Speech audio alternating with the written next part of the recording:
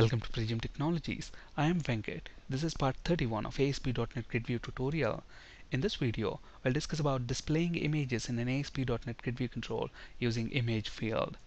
In part 30 of the ASP.NET GridView tutorial, we discussed about displaying images using TemplateField. In this video, we'll discuss about displaying images using ImageField.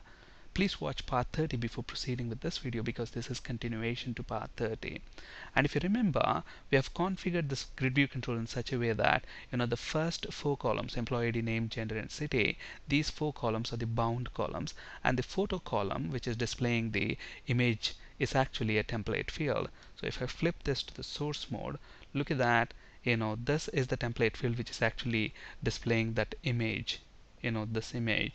And then if you look at the template field, within that we have an item template, and within item template we have an image control, and we have set the image URL property of this image to the photo property of the employee object, because from this table the data is retrieved using this employee data access layer. The photo path column value is stored in the photo property of the employee object, and the grid view is actually bound to whatever is returned by this getAllEmployees method, which is going to actually return list of employees, as you can see in the IntelliSense there. So that's why we are actually binding the image URL property to the photo property of the employee object. Now, instead of using this template field to display the photo of an employee within the grid view control, I actually want to use an image field to do the same thing. Okay, for now let's leave the template field there, and let's have an image field as well. So I'm going to add an image field. Just like any other field of the grid view control, the image field can also have a header text. So let's set header text to photo, and now I want to basically bind this image field to the photo property of the employee object. And to do that, this image field has got a property called DataImageUrlField. Okay, so now I need to set this to photo property of the employee object. That's it. So with this change, if I go ahead and run this now, the photo of employee should be displayed within the grid view control. Look at this. The first column is actually the first photo column is the template field. The second photo column is our image field. Okay, now obviously the width and height, we need to adjust that. Okay, so when we were using the image, we have set the height and width of that image. Similarly, for the image field, we don't have, it's not the height and width, but we have to set something called ControlStyle-Height and Width properties. So ControlStyle-Height, I want that to be 100 pixels, and similarly ControlStyle-Width, and that one again 200 pixels. So with these two properties in place, now the width should be adjusted to that 100 by 100 pixels. So now look at this, how easy it is to display images using an image field. All you need to set is the DataImageUrlField property and the width and height. Okay, but if you were to use a template field, you have to define an item template and then an image control inside that item template. So keep in mind that image field is designed specifically for the purpose of displaying images in databound controls like GridView, DetailsView, etc. So it's always better to use image field over template field for the purpose of displaying images within those controls. Okay, and please remember that we are using the DataImageUrlField of the image field basically to display the images. To control the width and height of the images within the grid view control, we have used ControlStyle-Height and ControlStyle-Width properties. And another important property is the AlternateText property. So if the image is missing for some reason, let's say I don't have, at the moment we have all the images here, whatever the path, for the path that is specified within the table, we have those respective images here. Now let me delete this John image from the image folder. Okay, and then let me actually run this. Actually, let's get rid of this template field. We don't need that anymore. So let me get rid of that. Now we only have the image field. So let me run it now. So at the moment I don't have the image for John. So when actually I think that's coming from the browser cache. Let's actually browse this with another browser. Let me browse the page using Internet Explorer. So browse with, let me choose Internet Explorer, browse. Okay, look at that. Since I don't have an image of John within that folder, it's displaying, with that red cross. Instead of that, I want an alternate text to be displayed. If that's the case, we can use alternate text property. So all I need to set here is on the image field, you can also have something called alternate text, and I am putting a message like image or photo not found. Okay, so now if we run this for any employee who doesn't have a photo, that's what is the message you see. Again, this is Google Chrome, so Google Chrome doesn't work correctly. But whereas when I browse that within Internet Explorer, let's browse this Internet Explorer, and then it should actually show us the alternate text there, photo not found. Now if I actually right click on the page and then view the page source, look at that alternate text is actually rendered as an alt tag for that image. For the image HTML image tag, the alternate text property is actually rendered as an alternate attribute.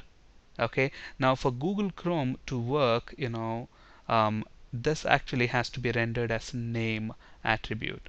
Okay, so Google Chrome, it's a known issue with Google Chrome. Whatever is specified for alternate attribute in the image, it doesn't display that properly, but it does work with Internet Explorer as expected. Alright, now if you want to have different alternate text for each image displayed, now look at this, I don't have John image. That's why when John image is rendered, it says photo not found. Now instead of that, I want to have something like, for each employee, if Mark photo is not there, Mark photo not found, John photo not found, Mary photo not found. I want a customized alternate text for each employee. Is that possible? Absolutely. If you have to do that, then there is a property called data alternate text field. Okay, you can bind that field to a property of your employee object. Obviously that has to be there in the database table, and you will have to populate your employee object with that property and then use that with the grid view control. Let's see how to actually achieve this. And what I have basically done here is, at the moment if you look at this employee table, it doesn't have an alternate text column. Let's go ahead and add an additional column. So I'm going to alter this table, add that column. So by now we should have that alternate text column, but it doesn't have any data there. So let's update the table with that data. So now if you look at this, for Mark, if the photo is missing, then we have this alternate text, Mark photo is not found. Similarly for John, Mary and Mike. Okay, now what I basically want to do is I want to bind to this column. Okay, if the photo is not found, we want to display the respective message within the grid view control. Okay, so to do that, all you need to do is you have to specify alternate data alternate text field. Okay, so let's go ahead and specify that. So data alternate text field, and I want to set that to this column, alternate text column. So let's actually specify that to alternate text. Okay, so now obviously if we run at this time, we are going to get an error. Actually, yeah, let's run that. Okay, again it's being rendered using Google Chrome, but we'll change that in a bit. Look at this, we get this runtime error, and that makes sense because a field or property with name alternate text was not found in the selected data source. Now the column is present within the table, but then we are not retrieving data directly from the table. Instead, we have employee data access layer which is serving the data to our grid view control. So obviously we need to add a property here. So I'm going to call this property as public string alternate text. You can give it any meaningful name that you want. I just happen to choose AlternateText as the property name, and obviously we need to populate that field, I mean that property of the employee object. So employee.AlternateText is equal to, we want to retrieve that from the column, database column, alternate text, and we are populating whatever value that we get back, we are populating that with this property of the employee object, and the employee object get returned. So now actually let's browse this with Internet Explorer. Let's actually set that as the default and then browse. Okay, so we have here, look at this, John photo not found. Let's actually delete, let's close the other browsers. Let's actually delete Mary photo as well, and now let's refresh this browser window. Okay, I think that's coming from the browser cache. Let's rerun the application.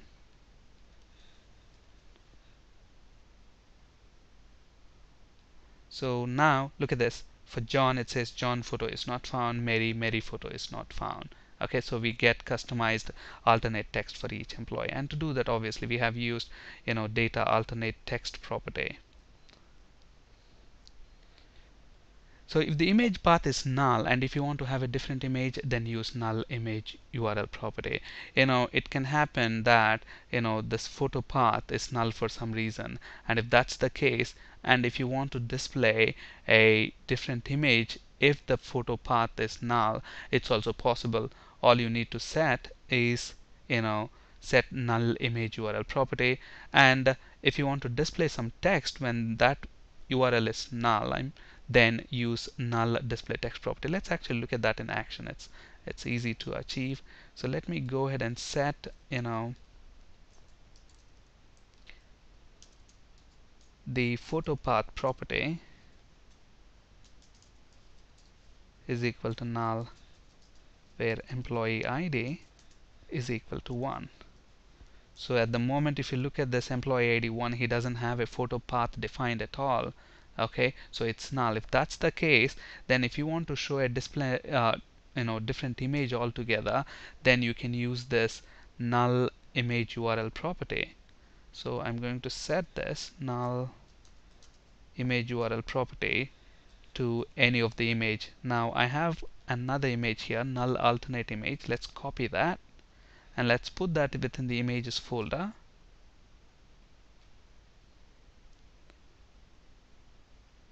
Okay, basically I want to display this image when the photo path is null.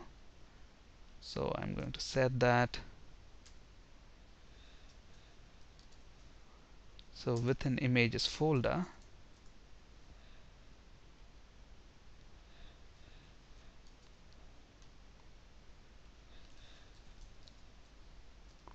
/ and the photo name is null alternate image.png.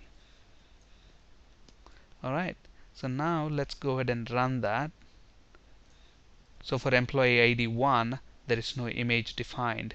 I mean the path is null. So look at that, I get null alternate image. And instead of that, instead of the image, if you want text to be displayed, then you can specify null display text property. So instead of null image URL, I'm going to use null display text is equal to no, or you can say image path is null. So there's a lot of customization that's available if we use this ImageField basically instead of TemplateField. So image path is null. Alright. So it's always better to use ImageField if you want to display images within the GridView control over TemplateField. On this slide, you can find resources for ASP.NET, C# and SQL Server interview questions. That's it for today. Thank you for listening. Have a great day.